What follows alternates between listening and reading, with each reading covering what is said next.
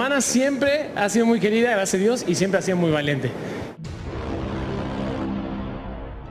Huerta confiesa cómo aceptó su familia a la esposa de su hermana.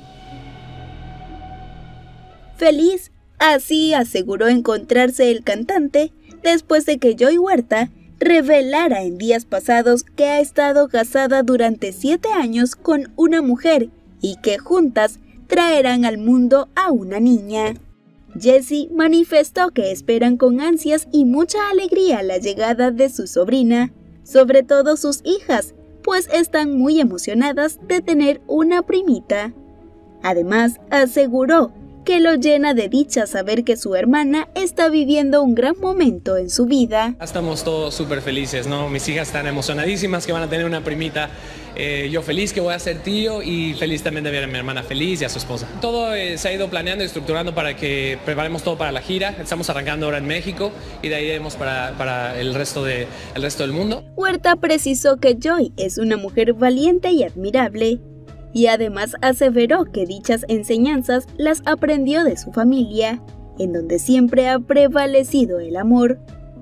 Explicó que espera que su sobrina sea feliz y haga lo que más le guste. Mi hermana siempre ha sido muy querida, gracias a Dios, y siempre ha sido muy valiente.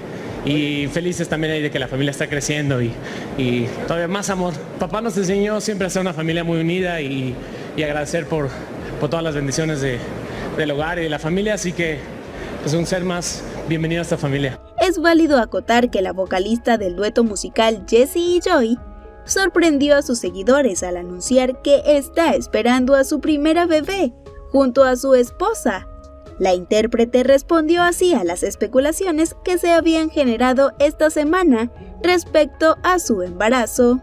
Explicó que lo que más trata de proteger en su vida y lo más valioso es su familia e intimidad, y comentó que deseaba hablar de su embarazo hasta que naciera su hija. Sin embargo, ante la filtración a los medios de su estado, decidió hablar.